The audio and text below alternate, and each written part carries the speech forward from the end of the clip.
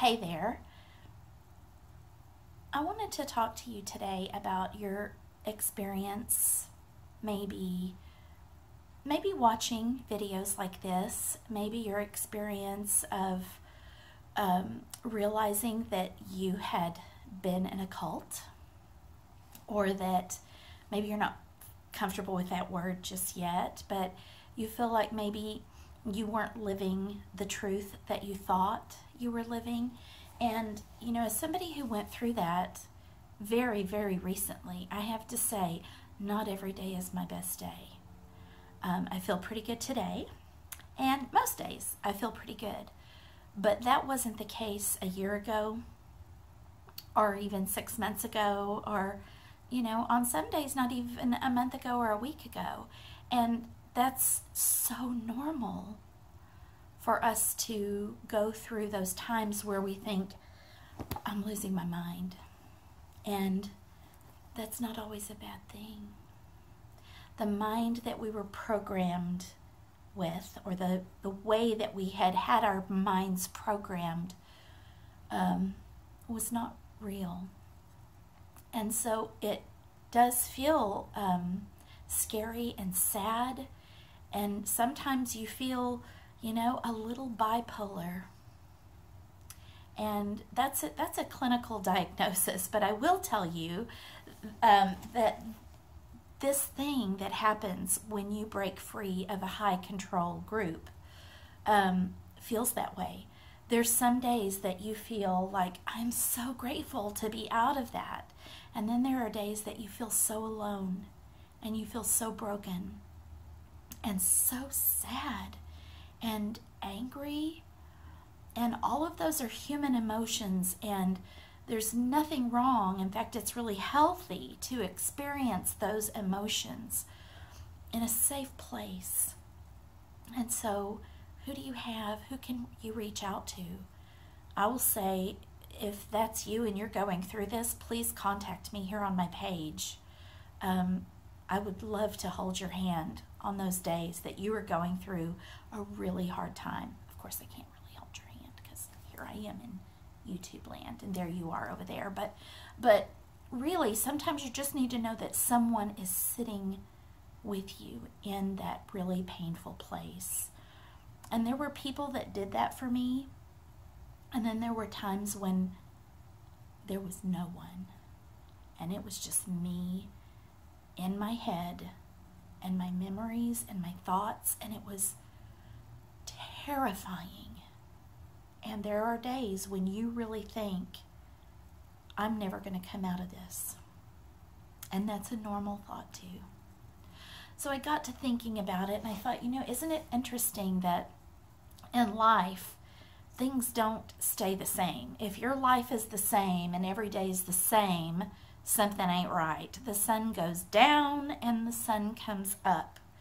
There are 4 seasons in the year, and in most places those seasons are different. We're in Texas, so we kind of have like really hot or really cold, and then just a day or two of in between. But we do have change, and there's sometimes when it's so alive and so beautiful that it just makes you catch your breath, and sometimes it just looks dead, and it's cold, and it hurts your bones, and it hurts inside your veins, and you think, ugh, it's never going to get better. But the truth is, it will. It will get better. You just have to hang in there. And it's a little bit like your heartbeat. You know, if you look on a cardiac monitor, there's a downbeat and there's an upbeat. And neither one of those is more important than the other. You've got to have the down and the up. If there's something wrong with your downbeat and it doesn't go all the way down, you're not perfusing the oxygen to your organs that you need to. And so, friend, you're going to have downtime, and that's important to just allow that downtime to come. Just know that there's also up that's coming.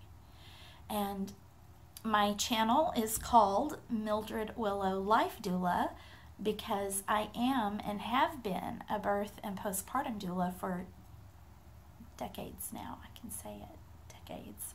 And I've walked through really painful and scary situations with families as they were going through a metamorphosis of becoming parents. And, you know, I always thought, I wish there was something that I could do for people that are going through what I've just gone through. And I'm still going through it. It's a process.